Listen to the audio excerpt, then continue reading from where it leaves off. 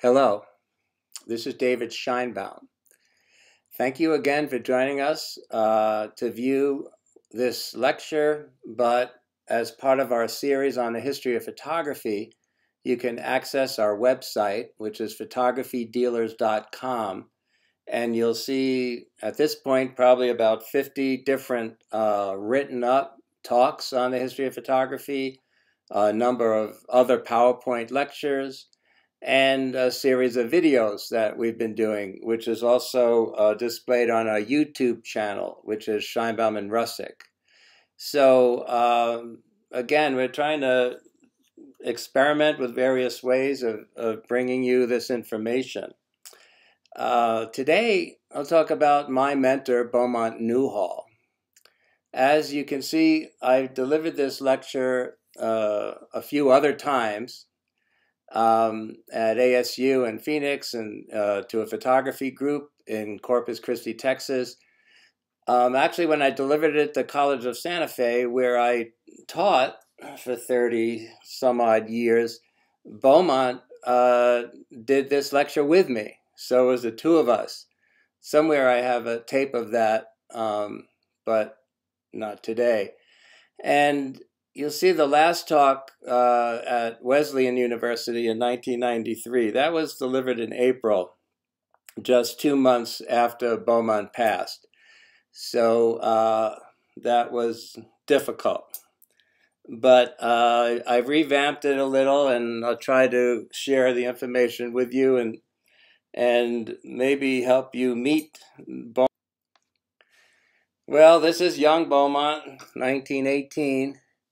Beaumont's mother was a photographer. He was familiar with photography from a very young age, and in his home there was a darkroom. So the idea of photography, cameras, photographic chemicals, it was something familiar to Beaumont. He used to love to tell the story about being in his mother's darkroom and putting his fingers in the fixer, and his mother turning on the lights, destroying the plate she was working on, and quickly rushed him to the bathroom and washed his mouth out with soap. So literally, he ingested photography at a very young age, and as we could say, it was in his blood. Of course, no harm was done from tasting the fixer, and but he got an initiation like few of us have had. His mother was a pictorialist, very much in the fashion of the Stieglitz circle, the photo secessionists, and this notion of romanticism and soft focus you can see is kind of typified in this early portrait. Well, in 1993, you'll see this book was published of Beaumont's memoirs. I put this here in the beginning rather than the end because this is really one of the last things Beaumont worked on. He spent years preparing to publish his memoirs.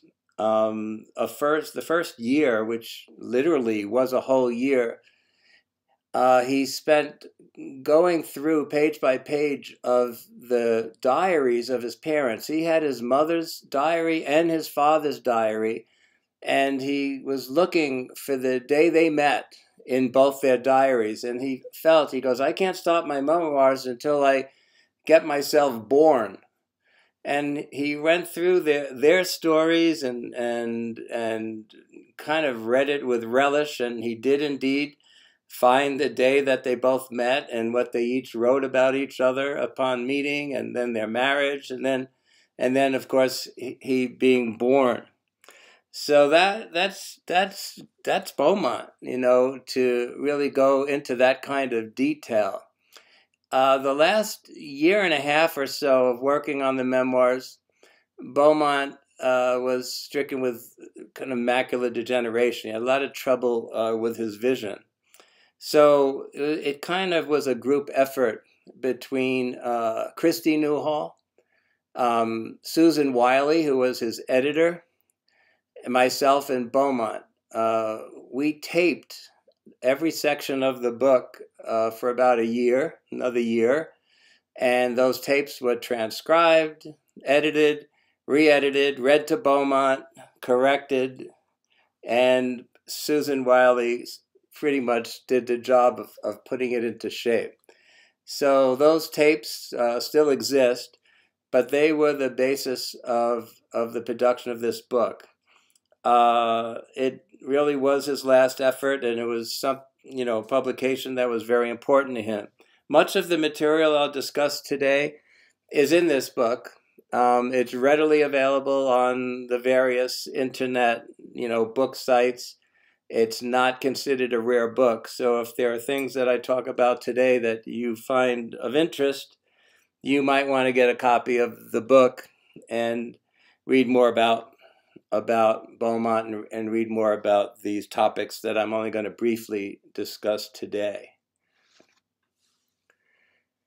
This is Beaumont at his desk in 1984. So, who is Beaumont?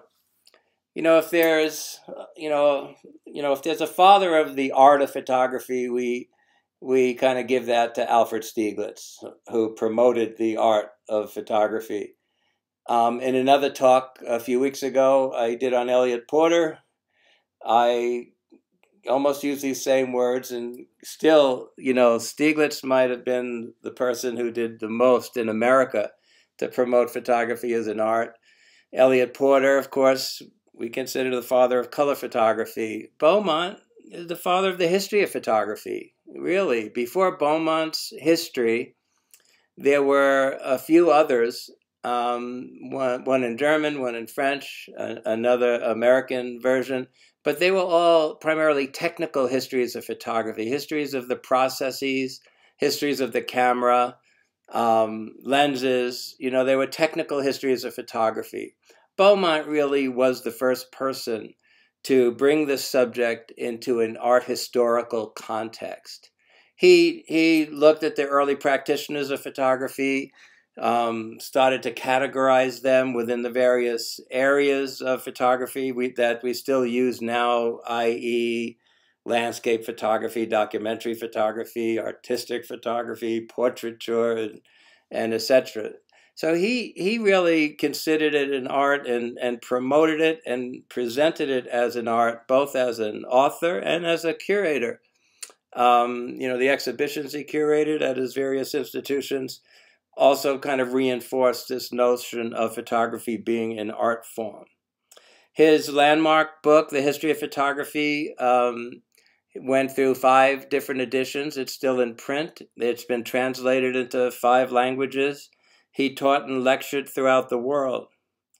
The original copy of the book, which I'll talk about in a few more minutes, kind of was the catalog of his groundbreaking exhibition at the Museum of Modern Art entitled Photography 1839 to 1937, which was an exhibit of roughly the first 100 years of photography.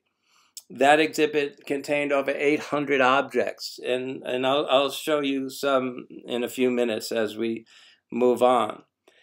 1940, at the museum, he was curator, but then became the director of the Department of Photography, which is kind of the first photography department at a museum in the United States.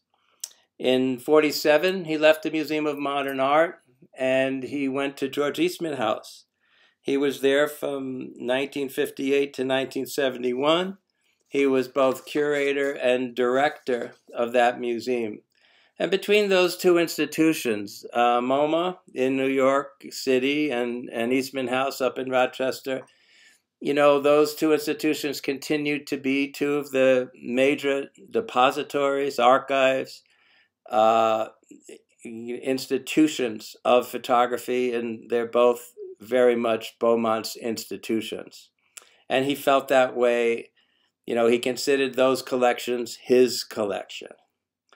He received 2 Guggenheim Fellowships, one in 1947, one in 1975, and in 1984, he was awarded the prestigious MacArthur Fellowship, which we consider the Genius Grant. So Beaumont definitely made his mark in the world of photography, but with all all that he did academically, he was also an amazing man, gentleman, and friend and mentor to many. In the end kind of his career, in 1971, he stepped down from Eastman House and he came to New Mexico. And he began teaching at the University of New Mexico. And to this day, many of the department heads of major institutions and universities throughout the world were students of Beaumont's at the University of New Mexico. That, for many years, was the go-to program to study photography. And it wasn't Beaumont alone. It was Beaumont and the historian slash photographer Van Deren Koch. And they really had an amazing program at UNM. When I met Beaumont, it was 1978. I basically moved to New Mexico to meet him, to work with him. I saw Beaumont speak at the Metropolitan some years before at the opening of the Paul Strand exhibition, where he lectured and then had a dialogue with Paul Strand on the stage at the Metropolitan Museum. And it was at that night I decided that I wanted to study with him and get to know him. And I literally moved to Santa Fe to try to see if I could make that happen. And indeed I did. When I first met Beaumont, I called. I was in Santa Fe for a few months. I was always kind of too nervous to call. And I finally wrote out a little script, what I was going to say. And, and I don't know, I wrote out like a paragraph and I rehearsed it. It was one of those things, literally, I dialed the phone, but I hung it up before I finished dialing. I was so nervous. But when I finally did dial and the phone was ringing and Beaumont picked up the phone, I was like stunned. I don't know why, but I didn't expect Beaumont to answer. So as soon as he answered, I started stuttering. Mr. Newhall, I don't know. I have no idea what I said. But after about 30 seconds, he just cut me off and said, "Would you like to come out and meet me?" And I said, "Yes." And he said, "When?" I said, "Well, when?" He goes, "How about this afternoon? Come out at 1 o'clock." And he was so kind and so generous with his time. And indeed, that afternoon changed my life, because it was during that day that I began working with Beaumont, which kind of went until he passed in 1993. And to this day, as the executor of the Beaumont and Nancy Newhall estate, I still am basically with Beaumont every single day. I can't really put into words how it affected me, what I learned. I'm still learning. I am still hear him talking in my ear. I'm still digesting all that those years taught me, not just about photography, but about life and about being a human being. Really, he was a man of the old world, but very much a contemporary man, and had so many life lessons to teach me. So let me show you what I learned the first week visiting Beaumont. Let me take you into his home. This is the entrance. When you entered, there was on one side, there was this long hallway, and that back door was that you see down that hall was the entrance to Beaumont's studio. He used to like to keep prints that he was working on out, so he walked by them day in and day out, and he always was moving images around, deciding what was going to be printed. So you see that whole shelf of photographs. And this point in his life, he was primarily working in color, so all those color prints. And this is just the beginning of his library. The bookshelves kind of extend into his studio. When you look around the house, there were these treasures all over the walls. This is a Barbara Morgan photograph of Beaumont jumping, which was part of a series that Beaumont and Ansel, that Barbara Morgan made, basically fooling with her strobe. And I don't know if some of you might have seen some of the other photographs that there's Beaumont alone, but Beaumont with Ansel and Beaumont with Willard Morgan, who was Barbara Morgan's husband. And the three of them were just joking around, and she was photographing. But it's Beaumont in flight there is very, very poignant. This was a treasure. It's a beautiful Ansel photograph of Stieglitz with a letter that Stieglitz wrote to Beaumont that he kept framed. This beautiful artifact in his house. The other images that grace the walls, this plate from Timothy O'Sullivan's series of Canyon de Chelly. It's the White House ruins. And this very rare and unusual Ansel Adams of the Pleiades. I'm not sure of the circumstances of Ansel, doing astrophotography, photographing basically, through a telescope, but this was a spectacular, very much an Ansel Adams print, but of a very unusual subject, and it really was a magnificent piece. And one of Beaumont's prize photographs is Mrs. Duckworth by Julia Margaret Cameron. He bought that very early at the Limelight Gallery in New York, and something that stayed with him pretty much for most of his life. Back in the hallway, you'll see, and we're going to revisit that broadside that's hanging on the wall of Cartier-Bresson. So I'll talk more about that later. And a little close-up of those photographs. Let me just say now, in terms of the sharpness, scanning these old 35 millimeter slides is kind of an art that when I say we, I mean Andra, my daughter, Andra Russick, who's been doing the scanning of these lectures for me. It's another learning curve, like our beginning videos, which were again a little shaky and such. Anyway, this focus of some of these is due to our learning experience on learning how to scan old 35 millimeter slides, which of course I know nothing about, but she's in the process of mastering that. Well, this is the Beaumont I met in 1978 when I came that first time.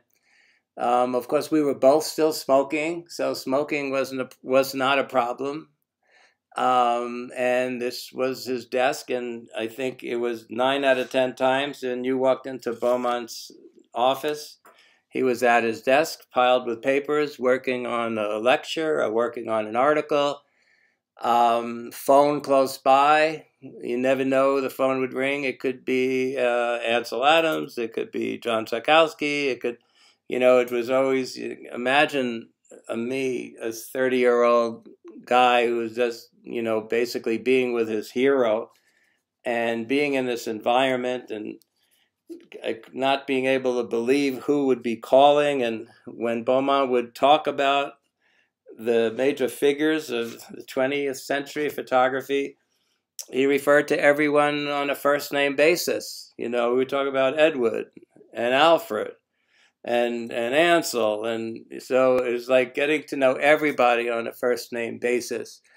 It was pretty exciting, pretty remarkable, and pretty inspiring. Looking around Beaumont's office, I'll try to show you. He was the first person I ever met that also had a standing up desk. So sometimes for typing, he would go and type standing up. I think now it's a lot more common for people to have a standing desk. So that was new to me. And then you could see those are all his slide files. And he was still teaching at UNM at the time. So twice a week he had to prepare lectures. And this would be the area of his room, of his office, where he would prepare those lectures. His files were amazing. These are his file cabinets, basically A to Z. And, I spent the first year, actually, it's like a kid in a candy store, going through these files, reading some of the information. Beaumont had a file on everybody, and Beaumont's from the generation is when you wrote a letter, you kept a carbon copy. So those of you who remember carbon paper. So what these files contained was not just copies of letters he received or letters he wrote, but both sides of the correspondence. So you could open a file, drawer like this one, you'll see S, you'll see the Stieglitz and Strand, but each of these files, if you open, you'll see the letter that Beaumont wrote to them, the letter that was written back, the letter that responded, the letter. So to be able to read both sides of the correspondence, pretty amazing. And these were living files. I mean, if Beaumont, read an article today on Alfred Stieglitz, he would probably clip it and put it into the Stieglitz file. So these files were continually updated, and they started, pretty much in the 30s, late 20s in some cases. And Beaumont's and Nancy Newhall's archives, these files themselves now exist at the Getty, and they are all online. They've all been digitized. And as a scholar, you're welcome to, make an appointment with the Getty and try to visit the Newhall archives. But that's where everything resides now. I think as I look into the W drawer, you'll see, the Weston files, and it's not just Edward Weston, but all the boys and everything related to his prints and everything related to his talks and his publications. And of course, a lot of personal correspondence.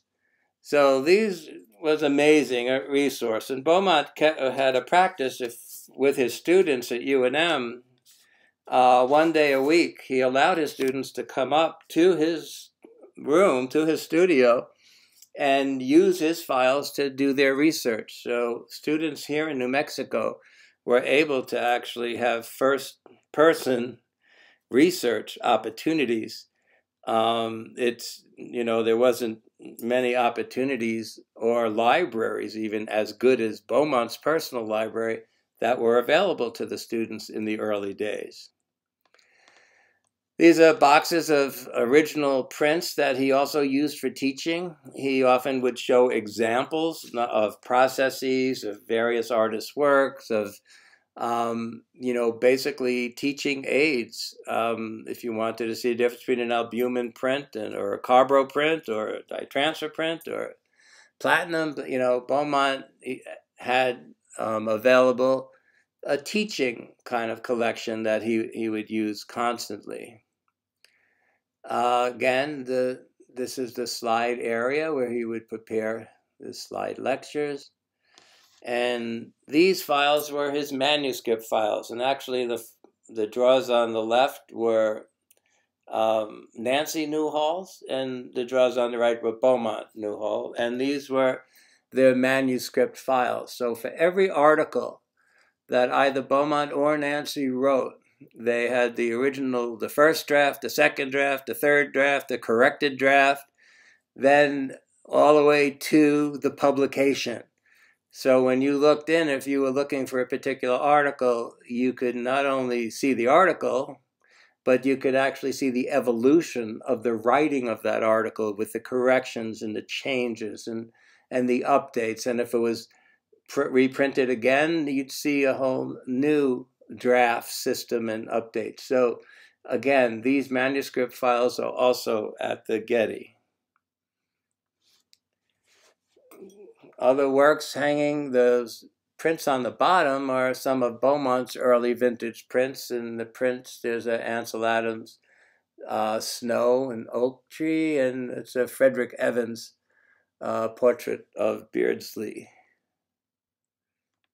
The library was particularly important, for Beaumont. Of course, he did all his own research, and for the most part, he had all the books he needed. Occasionally, he would need a book sent to him from a library somewhere else, but for the most part, he had what he needed. Again, this was accessible to his students, but when I met Beaumont, he was in the process of being kind of unhappy with the way his library was organized. You know, it was all alphabetized from A to Z with oversized books on the bottom shelves, but he felt that it wasn't functioning for him as a historian, as a writer. So, what we kind of agreed when I kind of put myself in Beaumont's hands was that the first project we would do together was redo the library. And you'll see these books, you see all those yellow dots. So Beaumont felt his library would be a lot more functional for him if, rather than have the library cataloged alphabetically, we created sections, a section on history books, a section on technical books, a section of monographs, a section on contemporary criticism, and on and on. And we, each topic, we gave a color. And so the process started with going through every book and giving it a color. Yellow, I guess, I don't remember, but looking at the shelf, it looks like that's the history shelf. And technical books, I see Ansell's photo series on the second shelf there, and the daguerreotype. And so, you know, so we started dotting everything by color. So there was yellow dots and red dots and purple dots and blue dots and black dots. And after everything was dotted, then we shelved the whole library with those sections and keeping those color codes. So whenever a new book arrived, the first thing we would do is dot it with its color code, and then we would shelf it alphabetically. That took about a year or so, but it was through that project, and I think I was going twice a week, that Beaumont and I kind of began our friendship. After the library project, I started doing Beaumont's printing for him. He was being discovered as a photographer again. Although he photographed his whole life, he never really showed his work. And then, of course, I became Beaumont's traveling companion, and when we would go to lectures and travel together. I'll probably talk more about that as we go on. And this is one of Beaumont and Christie's 6 dogs. And there were, I was telling Andra this morning that it was not uncommon when somebody arrived at the house, they would sit in their car because these 6 dogs would immediately start barking and kind of attacking the car. It was kind of scary for a lot of people. People would sit out there and be afraid to get out of the car. I'm sure a lot of you listening might have had that experience at Beaumont, where one of us would have to go out and kind of rescue you and call the dogs off and walk you into the house. The dogs were friendly and fine, but it could be somewhat intimidating to drive up to a house and have all these dogs kind of jumping at your door. But the dogs were part of the household, and they were fine. And I think once they got to know you, there was no problem. Well, Beaumont discovered kind of photography for himself while he was still at Harvard. As I said, Beaumont's mother was a photographer. He was always interested in photography. He was also always interested in film. And, you know, Beaumont as a young man was also already a budding historian. Beaumont would go to see films, see movies, and then he would come home and he would write reviews just for himself. He kept a whole book of film reviews that he wrote as a child. One film in particular that he saw in the fall of 1926 was a film called Variety. And this was a German silent film. The camera work was done by Karl Freund. And Beaumont always described it as, you know, it was shot. The story was about two trapeze artists in a circus who fall in love, and so a lot of it is shot looking up at these trapeze artists flying through the air, flipping and swinging. And Beaumont, you said, when he would talk about it, he said he never saw anything like it. The angle of view, the movement, the panning, the cutting, the excitement, the visual excitement of this camera work, it totally got him interested in this notion of, looking up, what he would call, bird's eye view or worm's eye view, looking up or looking down.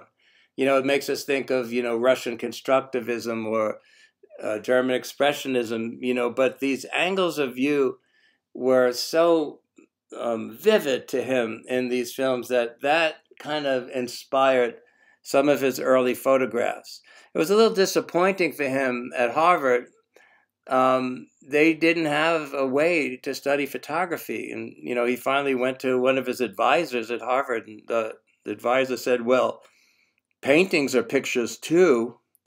And it was, based on that statement that Beaumont ended up studying art history and being an art history major. But Beaumont found a way, by the time he graduated from Harvard, to make photography not an official major, but to make photography his area of study. But this film Variety that I just mentioned inspired, this is one of the earliest serious photographic attempts by Beaumont. You'll see it's from the Murray Hill Hotel. It was done in 1927. Another inspiration for Beaumont's early work came from a book that was published by a German architect, again, still Germany, a German architect named Erich Mendelsohn. And Erich Mendelsohn did a book on, it was called America. I'm going to show you, I'll show you the cover in a minute.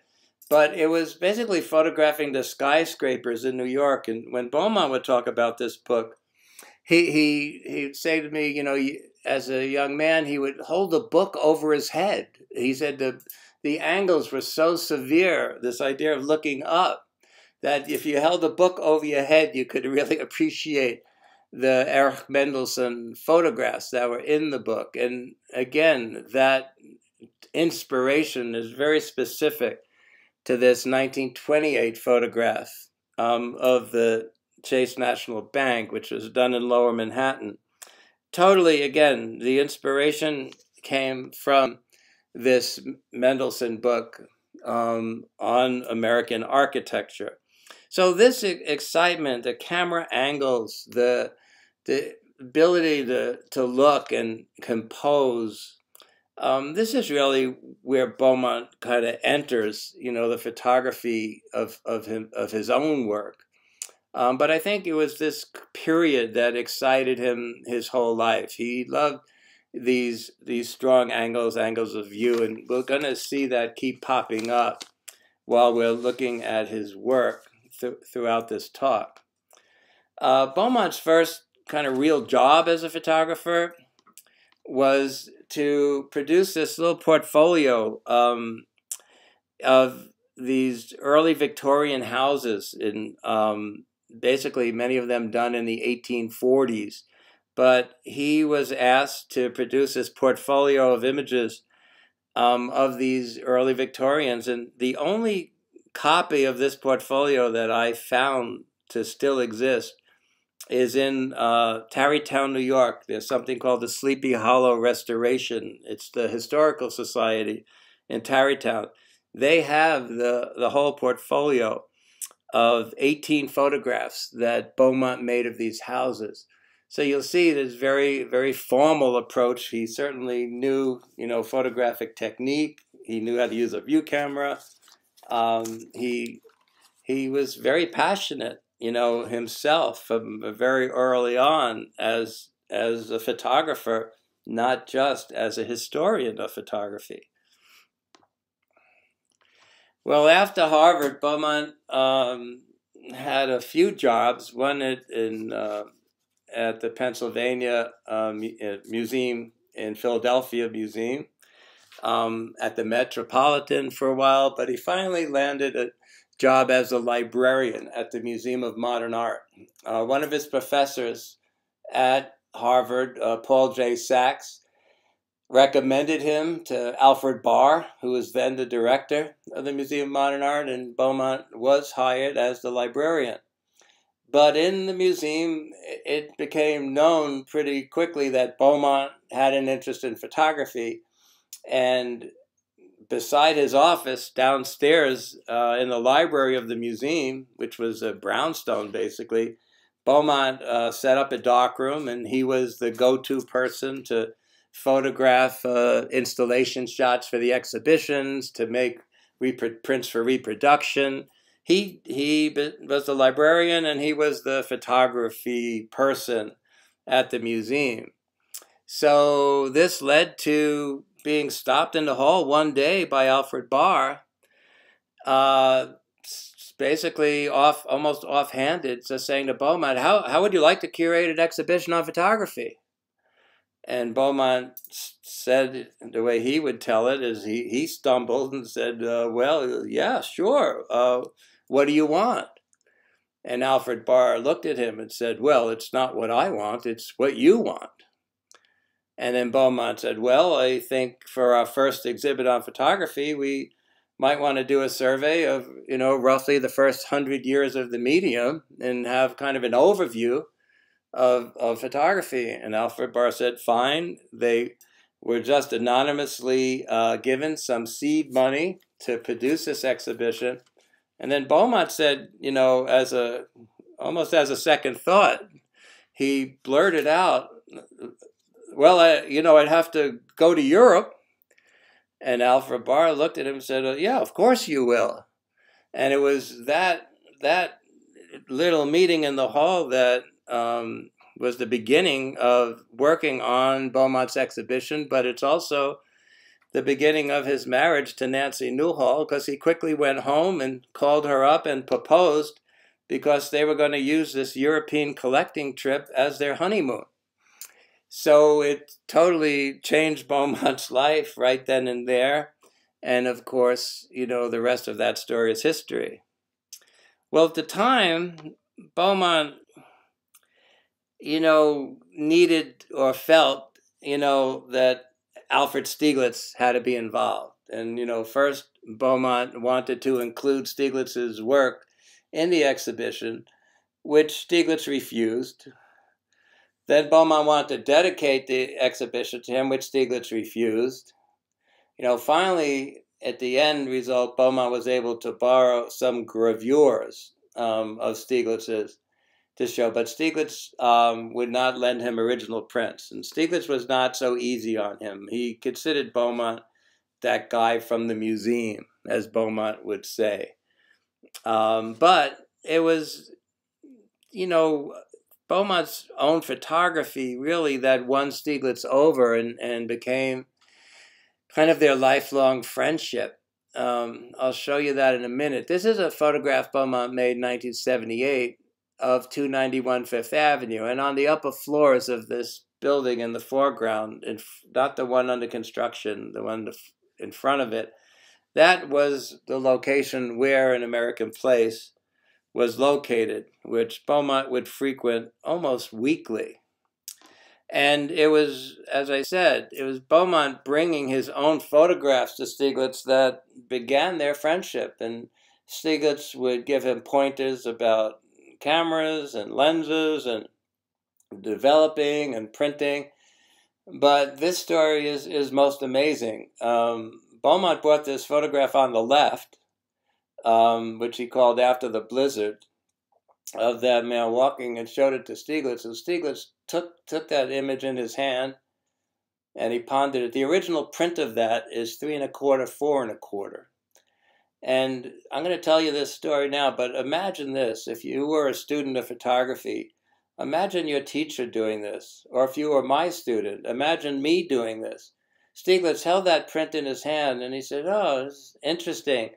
And after a minute or two of pondering it, he opened his desk drawer, he took out a pair of scissors, and he proceeded to cut the photograph with his scissors and handed Beaumont back this image on the right, which is pretty much 1¼ by 1¼ He cut that little square out and he handed it back to Beaumont and he said, "Well, here's your picture."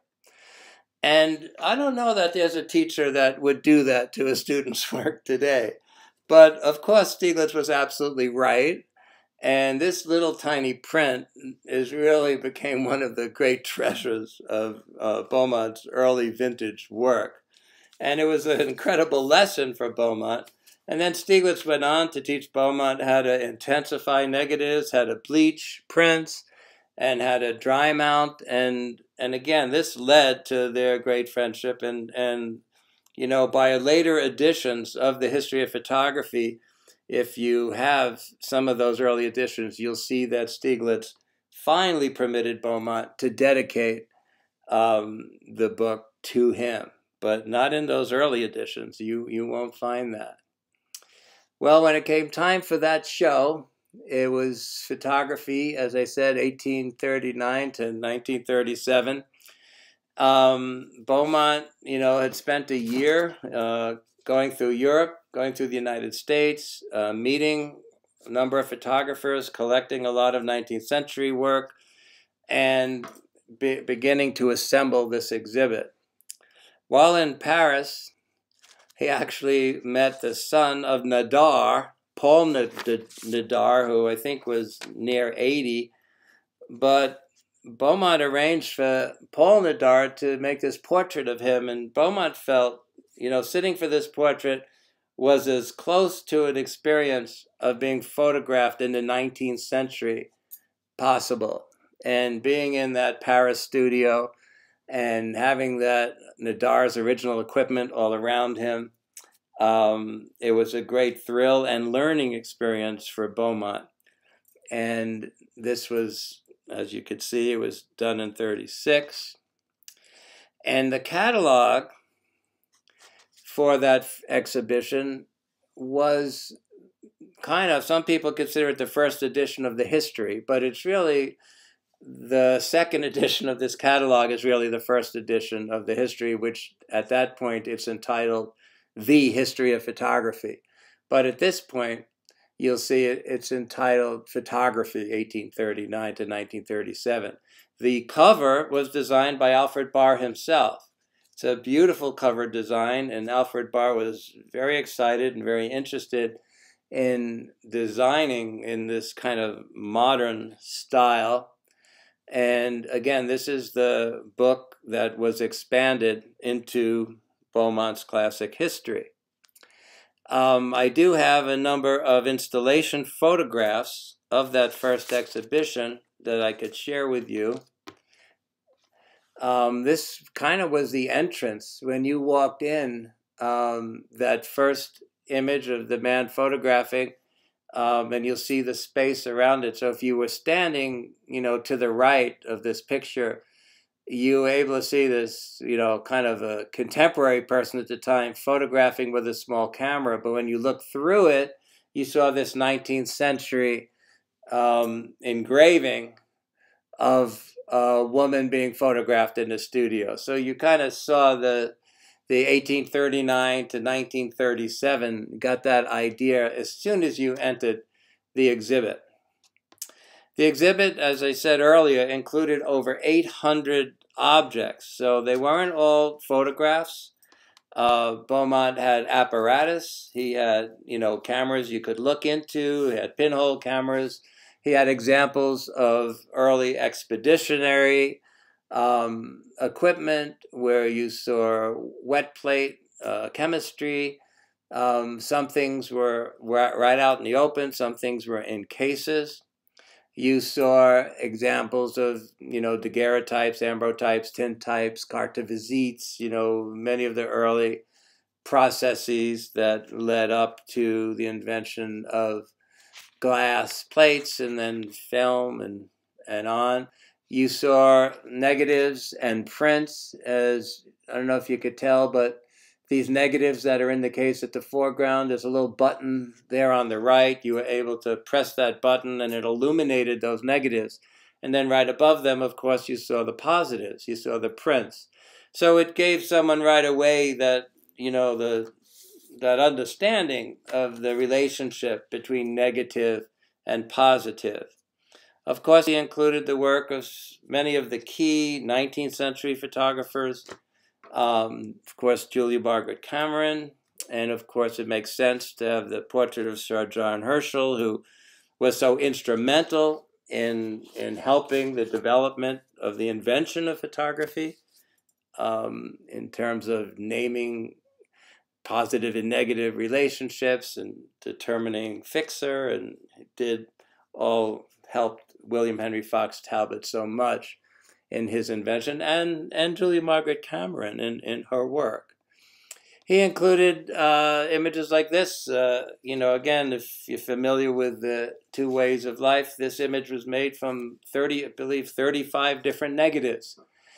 So, everything from, a straight portrait from Cameron to this, what we would call a combination print, this seamlessly produced Raylanda image, just to give a sense of the potential of the photographic process. These are illustrations from the book, just to give you an idea of the scope of the show. The work of Eugene Atget on the left, the Moholy-Nagy image of the Bauhaus on the right, and many of the Bauhaus photographers were included in this exhibit. Then he had areas of, like his history does, photojournalism, scientific photography, artistic photography, so these various areas where he acknowledged all of the applications of the photographic medium. Again, realizing this is, 1937, so much of this was new to the general public. So having that speed graphic and showing those spreads, newspaper spreads on the left, as well on the right, is showing some early, what we would today call photojournalism. And of course, what we might call fine art work of Paul Strand, Edward Weston, of course, Ansel Adams. So, it was incredibly comprehensive. There's many graduate students and scholars have, of course, gone back to this show. Who was included, who was not included, why did Beaumont chose? Beaumont would always be stopped whenever he would lecture by people. How come so-and-so wasn't in this show? How come so-and-so was in the show? Why did you do this instead of that, and this and that? But basically, Beaumont worked from what he knew at the time, and there, in many cases, when people ask him why he didn't include certain people, he wasn't aware of them or their work at the time, which is and isn't an excuse, but it's just the reality. Beaumont didn't know absolutely everyone working in the world at the time that he did this show. But this show is basically kind of the beginning of not only a museum promoting, photography and showing photography as an art, but also understanding the history, not just of the process of photography, but understanding who were the early masters of the medium and what their contributions were in every area of the medium and every application of the medium. So, of course, if you've studied the history of photography, probably 9 out of 10 of you, had Beaumont's history as your textbook. Well, in 1940, Beaumont, through his work at the museum, was already very close friends with Ansel Adams. Ansel was on kind of the advisory committee of the photography department, and Ansel and his wife Virginia and Beaumont and Nancy Newhall, they were all great friends. So in 1940, Beaumont and Nancy took a trip to San Francisco, and their original intent was, to visit Ansel, but they were going to visit some family members.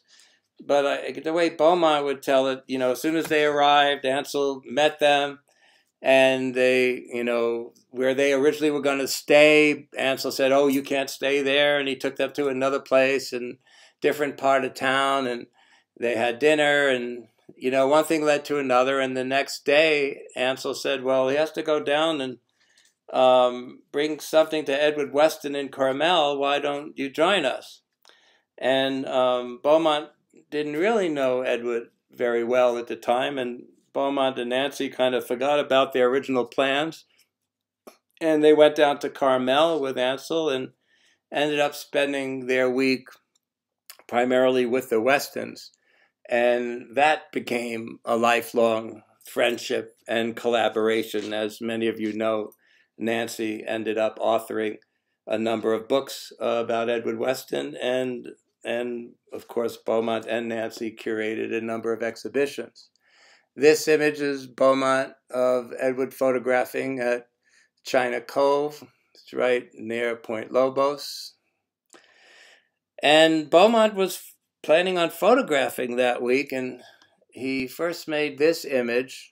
And after he made it, to Beaumont's surprise, Edward Weston invited him to develop the film in his darkroom.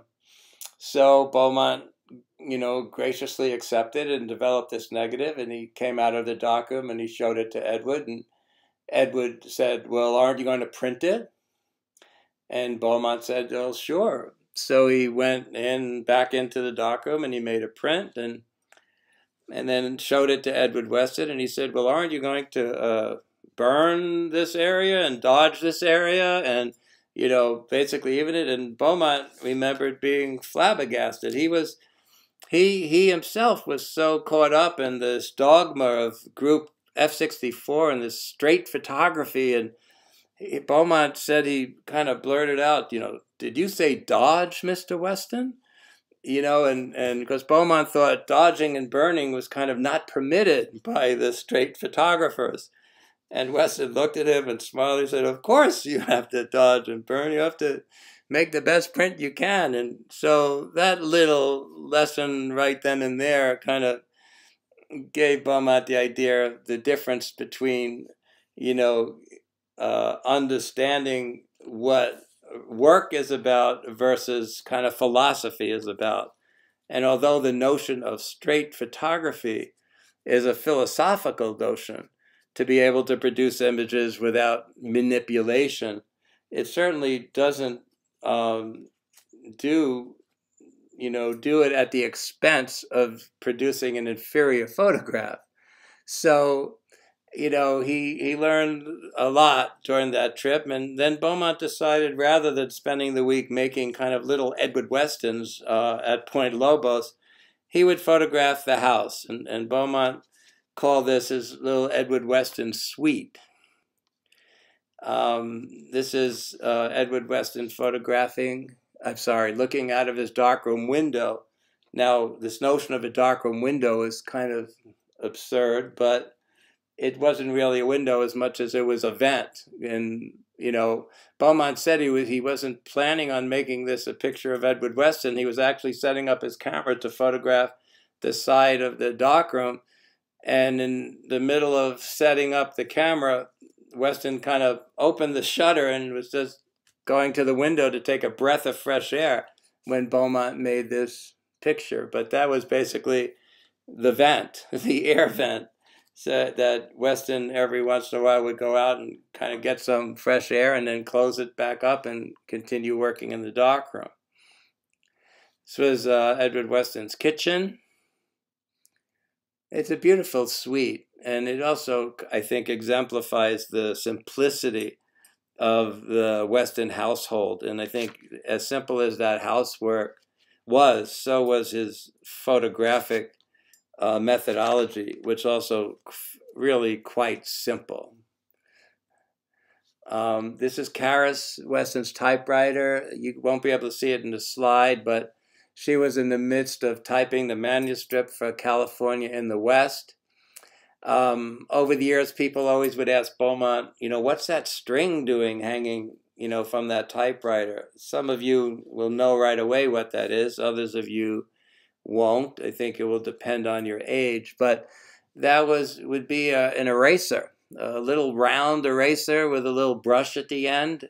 And when you typed in those days, if you made a mistake, you would have to erase it from the paper and retype it. This was before whiteout or correcto tape or all those other things that we used, all pre-computer. Probably what Beaumont said was the most important thing in the house was the coffee grinder. You know, sitting, having coffee was very, very important. Very much an important part of the day. So photographing that coffee grinder was really photographing a central piece of equipment in the home. And this image of Prince and Fruit. And Beaumont would talk a lot about how the evenings were spent. Weston would put out a bowl of fruit and bring a stack of prints out and hang up like a little clip-on reflector flood. And that reflector floodlight would be basically focused on the easel, and Edward Weston, in silence, would put up one print at a time.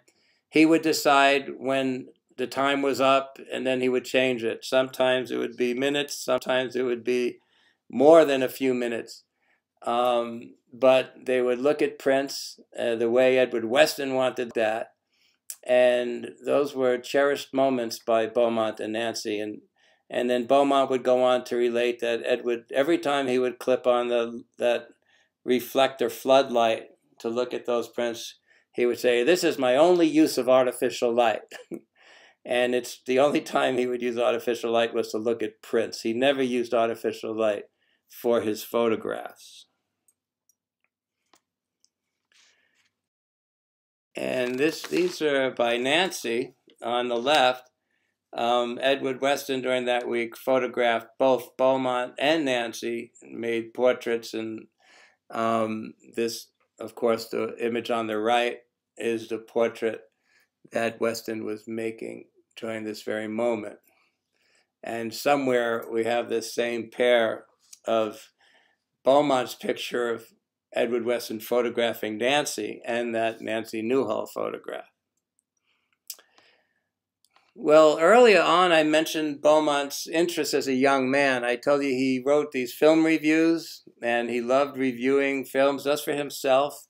The other thing he loved as a young man was ships, sailing ships, old, you know, what multi-sail, I forget what those called, those schooner, big rigged ships. And Beaumont made models. He made what we would consider professional ship models. I know at least 2 of his ship models still exist in the museum, in the Peabody Essex Museum. I know in the memoirs we reproduced, Beaumont did a model, recreated a model of the Santa Maria.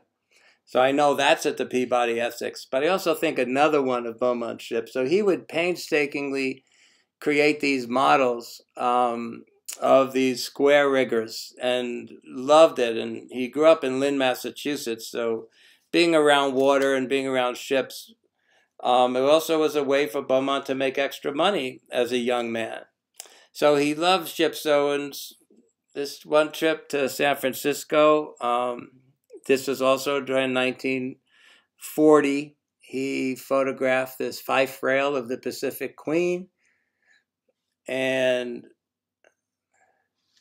this is what he called the Port Maine Brace Block. So, you know, if Beaumont, you know, when I travel, if we were in San Diego or if we were in some city that had a harbor, one way or another, we would spend an afternoon down at that harbor, either eating or drinking or photographing. But Beaumont, his whole life, he loved ships, and that was something that went back to his childhood. So again, it's you know, these things, how they relate, and it all starts making sense. But in the mid-40s, Nancy Newhall and Paul Strand were working on the publication Time in New England, which is a book I think many of you are probably familiar with. It was the photographs of Paul Strand, and Nancy's text was, you know, poetry, excerpts from Mayflower passengers, and it's really an early book where we see relationship between photography and text that didn't exist before, which was kind of one of Nancy's great genius contributions to photographic literature. But they, of course, spent some time up at Mystic Seaport, which is kind of, now it's an outdoor museum. But this is Paul Strand photographing in '46. But while there, Beaumont made this photograph, which he called Mackerel Sky, in '46. So although Beaumont was along taking some pictures, this was really a work trip between Nancy Newhall and Paul Strand. Well, one of Beaumont's closest friends, I mentioned, Ansel, was a lifelong friend to the very end, as was Henri Cartier-Bresson. They met early on, and they were great friends, phone calls, correspondence. They had a lot in common, and they had great admiration for each other. This image was made, again, it was one of Beaumont's kind of a commercial job in a way.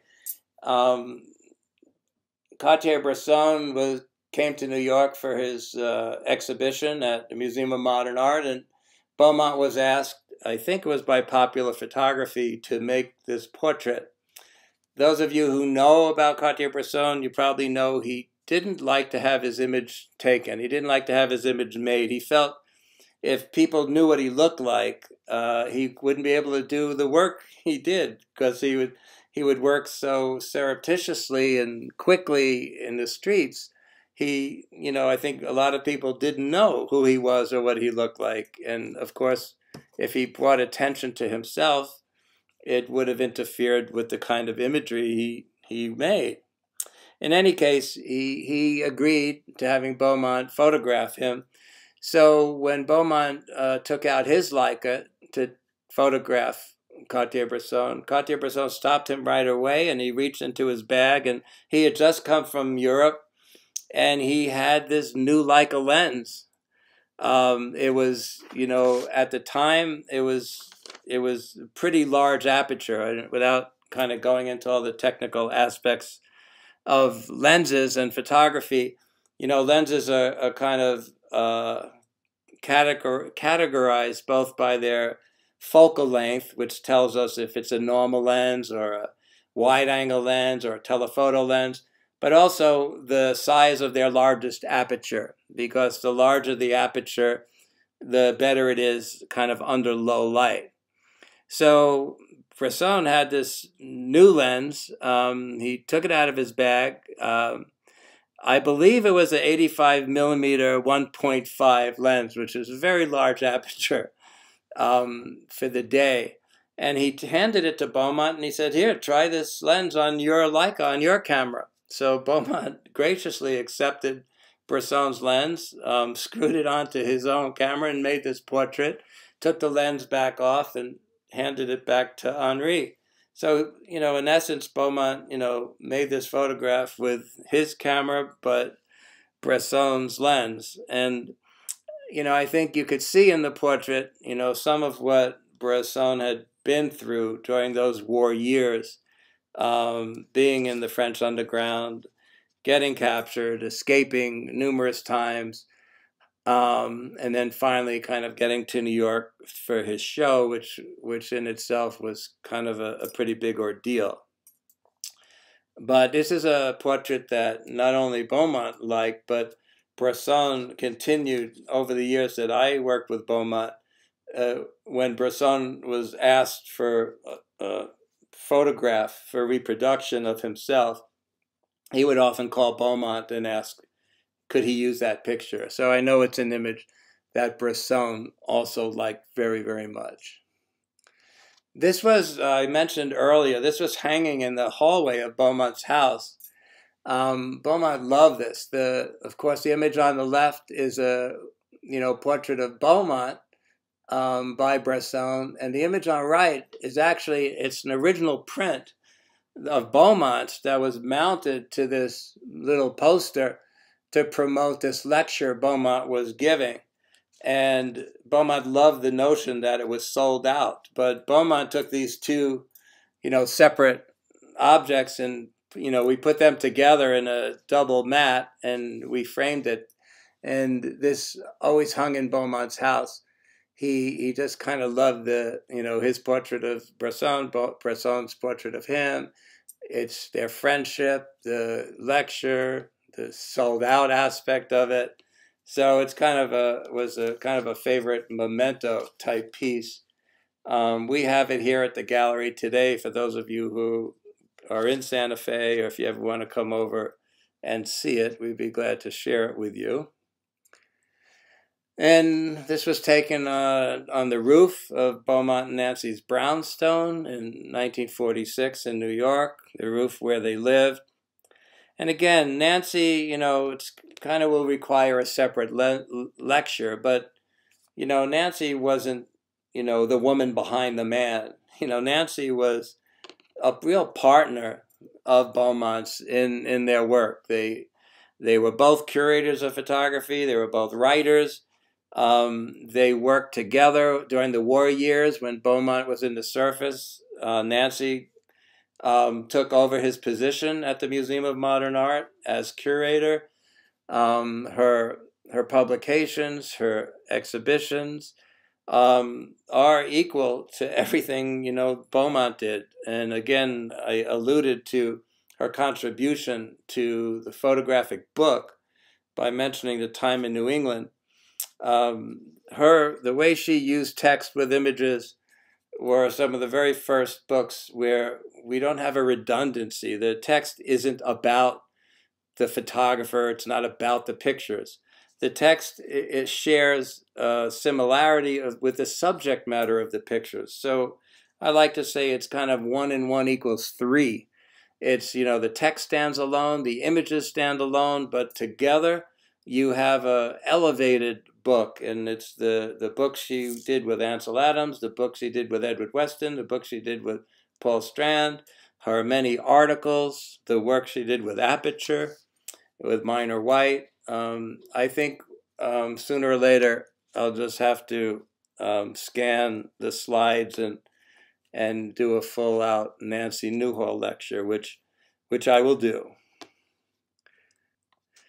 Beaumont was invited in 1959 to teach at the School of American Studies in Salzburg, Austria.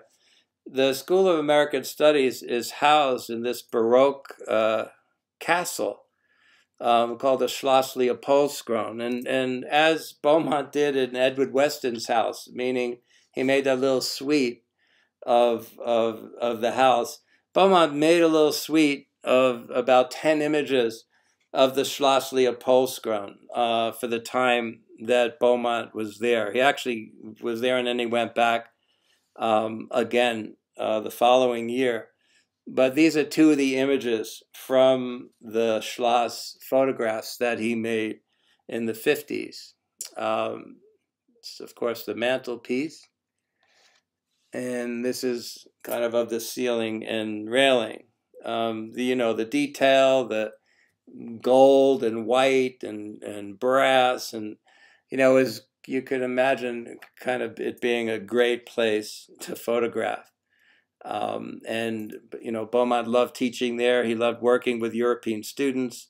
He not only did seminars on photography, but also he had an opportunity to bring back his love of film, because one of his seminars was on cinematography.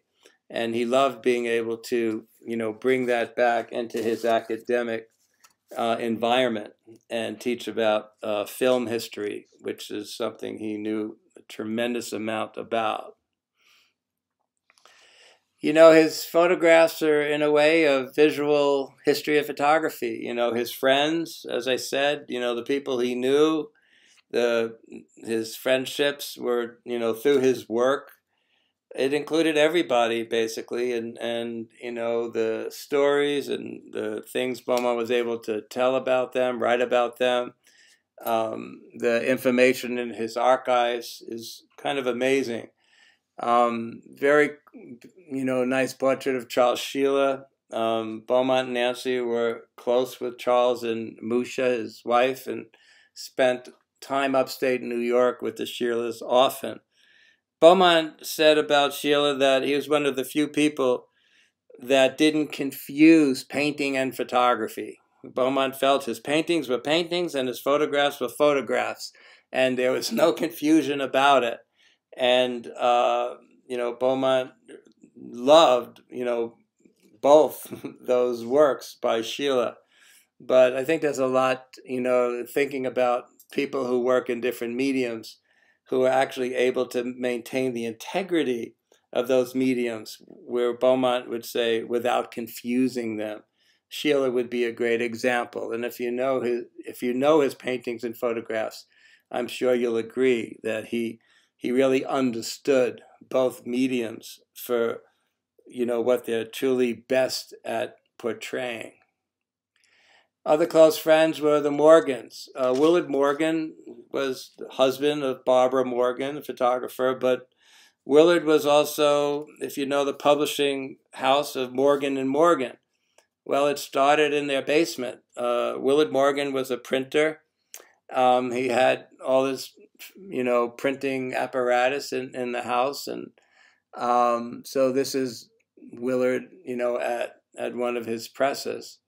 If you know some of Ansel Adams' early books, you know they were printed by Morgan and Morgan. So they were all very close friends. Bill Brandt, again, there's friendships, visitors. If Beaumont was in Europe, if Brandt was in America, there was, many opportunities to communicate, to correspond over the years. Paul Strand, very close friend.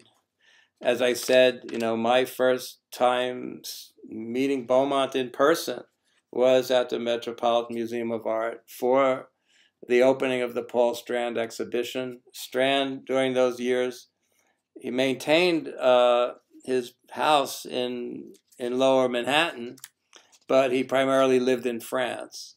So he would come back and forth occasionally, but for the show at the Met, he was in New York for some months, and I had the honor and opportunity to meet him a few times during those months, but this was taken during a visit Beaumont made to Orgeval in France to visit Paul Strand.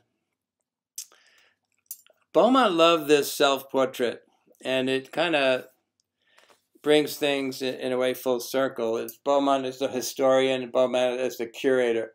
Beaumont was asked to curate this show for the Museum of Modern Art in the 70s. The show was called The Photo Eye of the 20s. And I mentioned early on the film Variety, that Eric Mendelsohn book, America. Beaumont loved this period of the 20s, which was very much about angles of view and looking up and looking down. I mean, the current edition of the History of Photography has a beautiful Rodchenko photograph that graces the cover. This was a very exciting period for Beaumont. So he curated the show, and he wanted the show to be a little different. And typically, if you remember the early days of the Museum of Modern Art, if there was a show on the first floor, when you walked down 53rd Street, they would block out the windows. They would kind of cover the windows, so you'd go inside and go into those galleries. But Beaumont wanted the show to start in the street.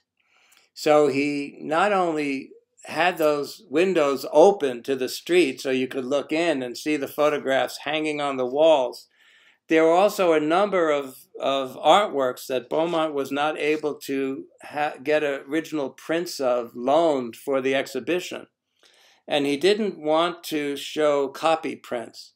So rather than have copy prints made, he had this rear screen projector set up on the window, and you see that El Lissitzky photograph, that slide. Well, that was a slide projector that was changing slides. So the show literally started from the street. If you stood out in the street and you watched the images changing on that rear screen projector, you saw the part of the show that wasn't available inside. And then you also saw those beginning galleries there. And then you went in, and of course, you saw the rest of the show. So this is a self-portrait. It's Beaumont's reflection in the window of this exhibition, of the institution that he had so much a part of. So it's kind of a multi-layered self-portrait of Beaumont and his work, curator, historian, first director of the department, beginning the history of photography. Anyway, in a way, it's a full autobiography in a photograph. And Beaumont was very aware of that, and he loved this self-portrait very much. This image of the Flatiron Building, I put it in because, again, it's one of those images that kind of bring everything together. It's it has this, interesting angle, which is something that, as I keep saying, Beaumont was very interested in this idea of looking up and the angle. But it also, to me, it has a reference of a ship. It's almost, the front of a ship. So I don't know. For me, it's kind of one of those photographs that have a lot of the elements, a lot of the interests of Beaumont, kind of included within this composition of this very iconic and, of course, very well photographed building, the Flatiron Building. Another very well photographed site is this cross at this church in Las Trampas, New Mexico. But I don't know if you're aware of it, but this was photographed years earlier. It was photographed by Ansel Adams. It was photographed by Edward Weston. So many photographers kind of made this image. A lot of you, I'll show you in a minute, the Ranchos de Taos Church, which is another iconic place to photograph in New Mexico. But the outside, this grave site by the Las Trampas Church is also kind of photo history, all wrapped into one. 1980, Ansel was here visiting. They were working on a PBS documentary, which you might have seen. There's segments with Beaumont, segments with Georgia O'Keeffe, and Ansel talking about his years in New Mexico, in Taos, at the invitation of Mabel Dodge. There's so many kind of layers. So this was Beaumont making this portrait of Ansel. This is the portrait of Ansel. And what Beaumont loved about this is he loved how Ansel's hat kind of echoed the buttress of the Ranchos de Taos Church. If you're familiar with the buttress, it's really all there right in his hat. So it has, just Beaumont loved that repetition of that shape. It was a lot of fun for him. And then I guess I add this little snap that Mary Allender, who was Ansel's assistant at the time, of course, accompanied Ansel on this trip. And so she was kind enough.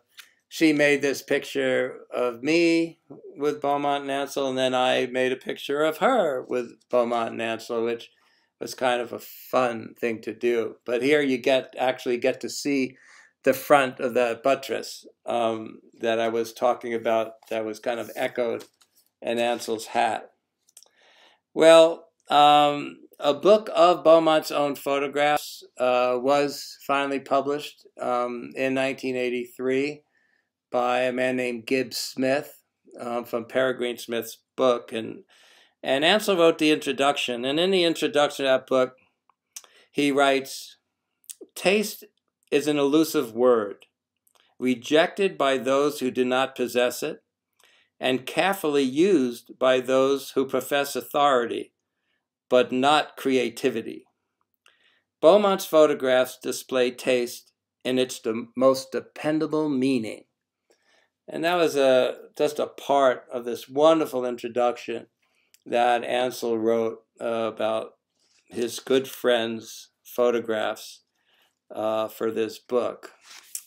And what Beaumont wrote is, in this same book, he writes something very interesting about his photography. He writes, "Over the years, photography has been to me what a journal is to a writer, a record of things seen and experienced, moments in the flow of time, documents of significance. To me, they're experiments in seeing." And indeed, his own photography is very much experiments in seeing. So I said earlier, I worked with Beaumont for about 14 years. I assisted him with some of his work and his library and his writing and his lectures. I had the opportunity to travel with him for probably 9 years. And I mean, I like to tell people he taught me, which fork to use. We would go and eat at these very fancy restaurants, which was all new to me. And I have all these forks and spoons, and he would teach me how to use the silverware. He taught me how to order wine. He taught me how to be a man. He taught me so much about life besides what he taught me about history of photography and photography itself. And as I said, in so many ways, I'm still digesting all that I learned from him. Every day, Beaumont is on my mind, and every day I'm thinking of something he said to me. It was a great honor for me to spend those years with him, and it's an equal honor to be able to share some of this with you. So thank you for joining us today. Check out our website, photographydealers.com. Look at our blogs, look at our YouTube videos at the Scheinbaum and Russick page, and write to us. Give us some ideas to do presentations and give us some feedback. I know these talks end up being long, but that's the way it needs to be, I guess. So thank you again. Be safe, take care, and stay productive.